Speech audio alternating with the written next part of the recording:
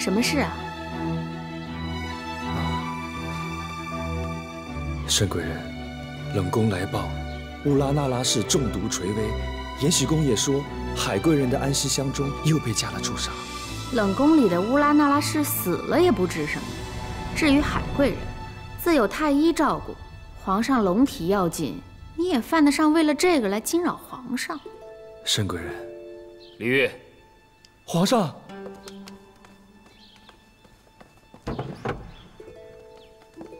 皇上，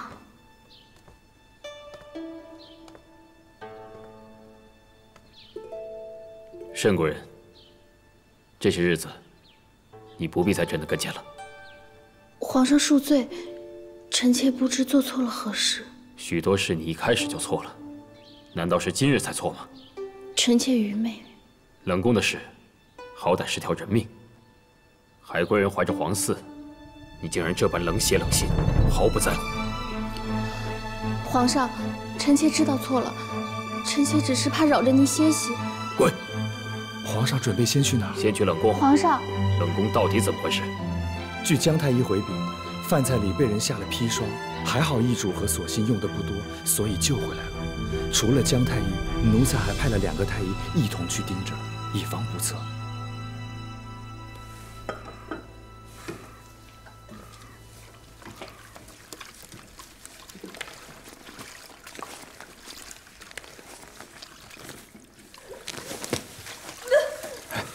我来，把这端走。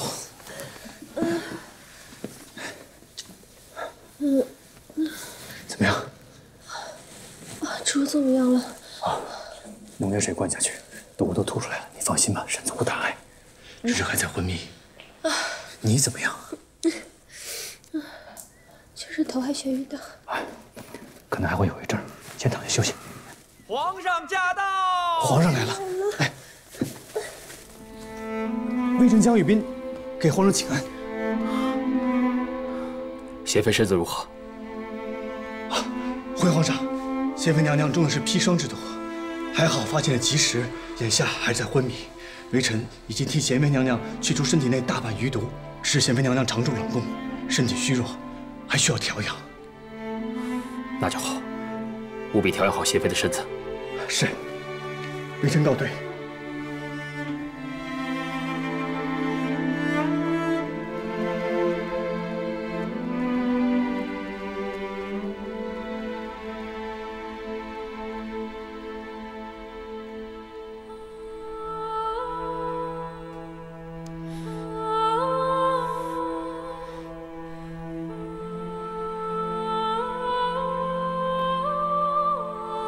如懿。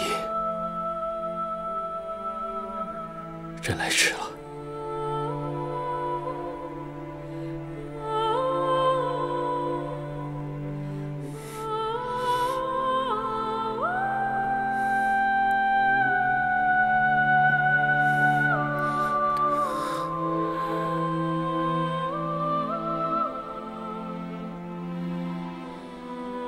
等你身子能走动了，朕即刻就接你出冷宫。 委屈你了。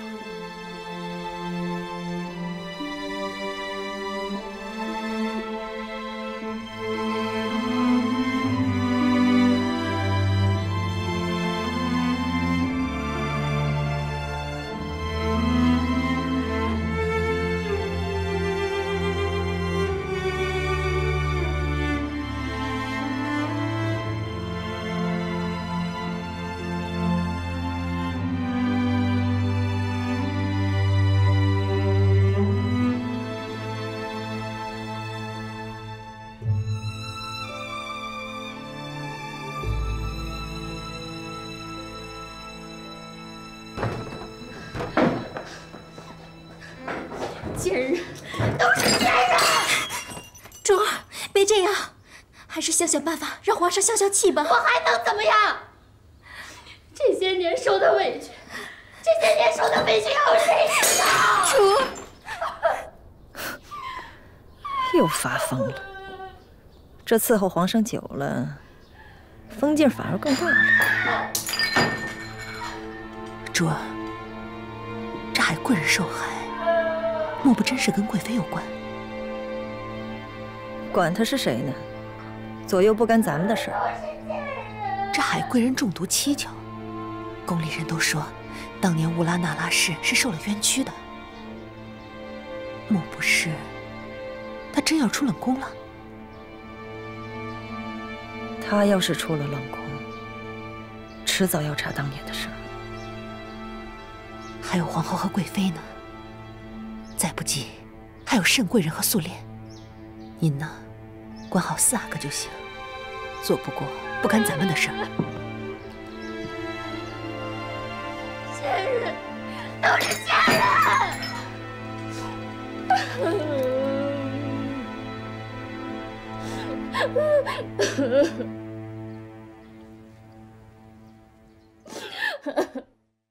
你宫里做的杏仁酪味道不错，本宫吃着极有滋味。皇后娘娘喜欢，臣妾便多做一些。听闻杏仁儿能令肌肤好颜色，多食一些是再好不过了。你也再吃一点。是。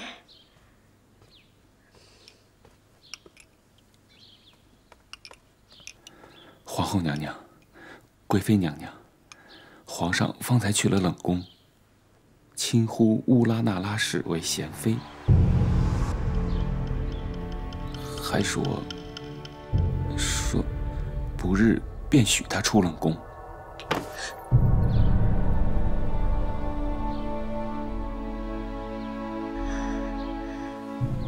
乌拉那拉氏不已经废为庶人了吗？怎么可能放她出冷宫？你说皇上亲呼她为贤妃，皇上糊涂了。为何是不日出冷宫，而非即刻？赵姨太，你把话说清楚。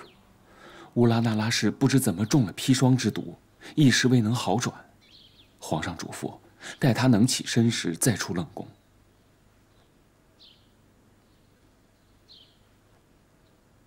知道了，你们先下去吧。这是。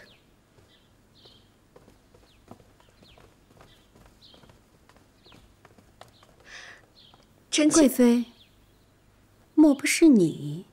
我？若要是臣妾，怎么还会让她出得了冷宫？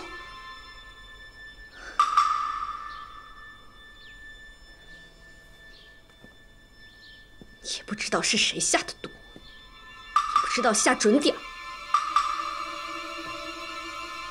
真的不是你下的手？不是，娘娘，真的不是臣妾，臣妾还没来得及下手。会不会是阿若那个贱婢？她不敢背着本宫和你擅自下手，否则出了事儿谁保她？那还会是谁？梅嫔、嘉嫔？本宫跟你一样不知就里。不过，只要有慎贵人在，他比谁都容不下乌拉那拉氏。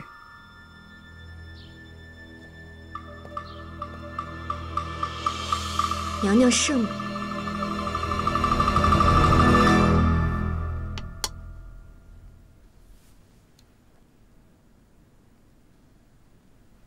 贤妃中毒之事，可有眉目？奴才查过饭菜的来源，送饭的太监马憨子说，贤妃娘娘和锁心使过银子，所以他们的饭菜比旁人好了一些。但是他们吃的是和其他人的饭菜一起送来的，人多手杂，奴才实在不知道是哪些人碰过了。海贵人那边呢？也是毫无头绪。那朕要你做什么？奴才该死。你不该死。有人有本事在朕的后宫一手遮天，连你们也查不出来，他才该死。朕问你，翊坤宫收拾好了吗？皇上吩咐，把翊坤宫收拾好，给贤妃娘娘居住。奴才不敢不用心，一应挑的都是最好的东西。好，坤为女婴之首，意为辅佐的意思。除了大婚用的坤宁宫，就属翊坤宫最华丽尊贵。朕就是要给如懿这份尊荣，以弥补她这些年来的苦楚。皇上，臣妾知错了，臣妾再也不敢了。皇上，皇上，慎贵人一直跪在养心殿外求您宽恕呢。皇上，臣妾再也不敢。他还有脸求宽恕？你饶了臣妾。这些年他做了什么？他自己心里没数吗？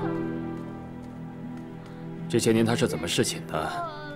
你是朕身边的贴身太监，皇上，难道你不知道吗？臣妾知错了。皇上不许奴才知道，奴才就不知道；皇上许奴才知道，奴才也只能心里知道，嘴上可不敢乱说。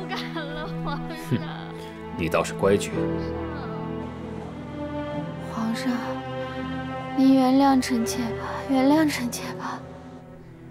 好，慎贵人喜欢跪着，就让他跪着吧。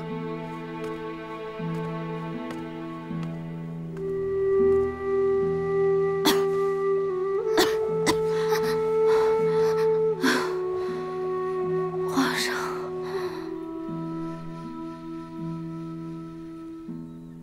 做奴婢的时候，动不动就跪，没想到做了嫔妃。还是这般勤俭。主儿，您跟皇上认错，没什么不对的。再大的委屈，想想荣宠，也就忍了。再说皇上，等他气儿消了，还是疼您的。疼我？皇上怎么疼的我？这眼看着贤妃就要出冷宫了。只怕是连我的立足之地都没了。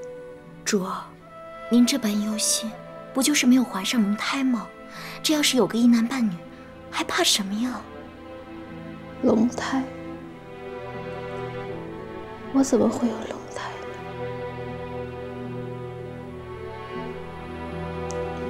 这辈子都不会有了。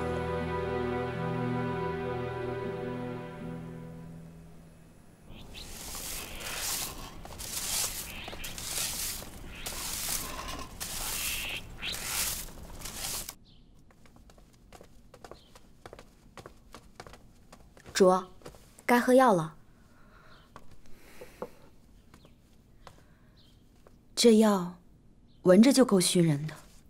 这药是去诛杀余毒的，要是余毒未清，伤及了腹中的小皇子，那可怎么好啊？我这有姜太医把着呢，能有什么？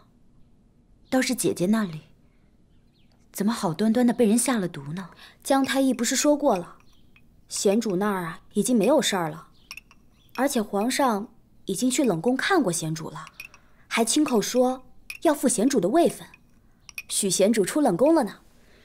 也是，姐姐就快要从冷宫里出来了。那我得赶紧好起来，免得姐姐担心我。主，您待贤主啊，真是比亲姐妹还要亲啊。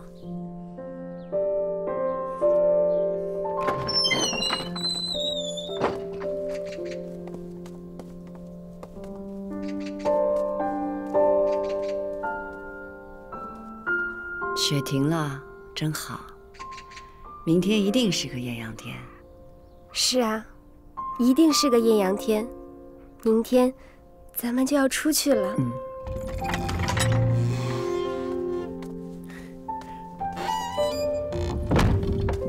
哎，林侍卫。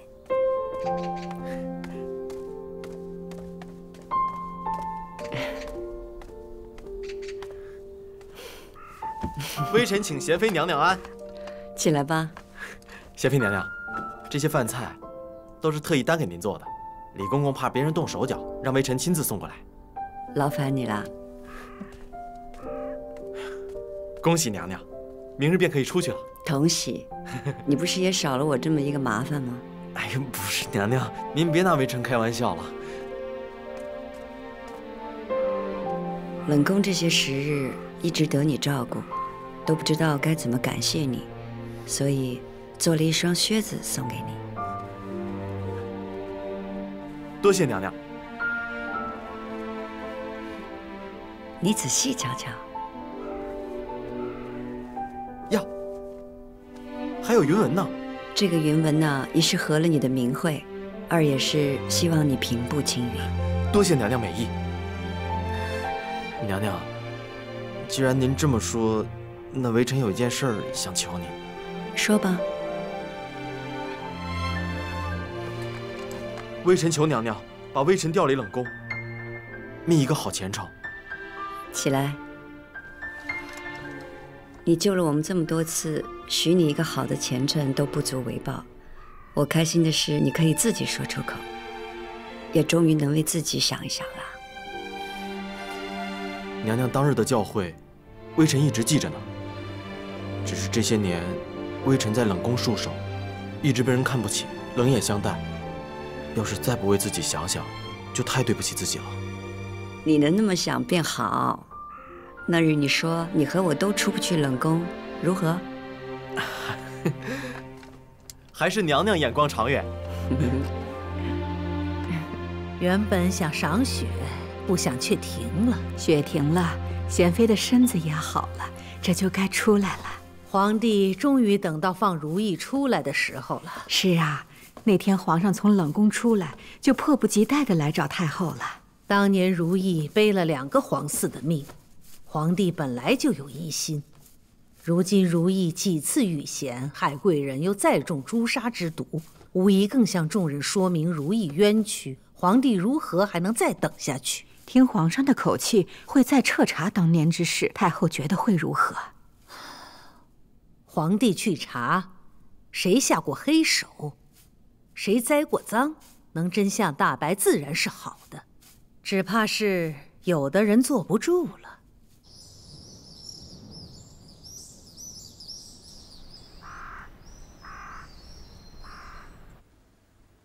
奴才给贤妃娘娘请安。起来吧。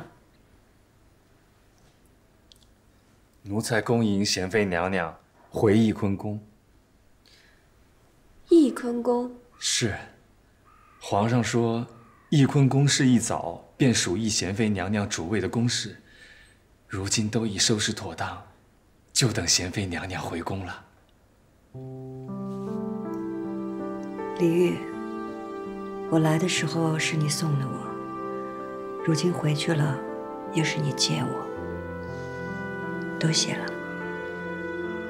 娘娘可别这么说，奴才是真心替娘娘高兴啊。3年了，娘娘受苦了。贤妃娘娘，伺候您梳妆更衣的2位嬷嬷，是皇上跟前儿积年的老嬷嬷。赵嬷嬷最会梳头，这位是玉壶姑姑，在皇上跟前儿贴身当差。玉壶姑姑，贤妃娘娘客气了。那，请贤妃娘娘换上吉服。吉服太过于隆重了，本宫还是穿便服回去即可。皇上也这么想，但是又怕便服过于肃静，所以2套都备上了。那，就请2位嬷嬷给贤妃娘娘梳妆更衣，奴才们在外候着。好。